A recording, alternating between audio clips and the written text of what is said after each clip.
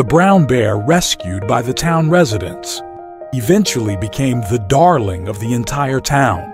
The little bear was furry, mischievous, and affectionate, and everyone loved it. They would play various games with the little bear. Even as it grew up, the brown bear remained well-behaved, always sticking close to people, enjoying playful interactions with villagers, and showing great patience with children. When villagers went up the mountain, the brown bear would follow behind to protect them.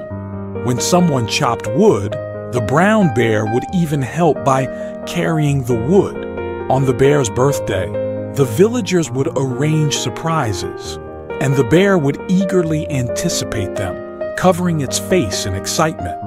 The adorable brown bear became an integral part of the town, living harmoniously with the residents.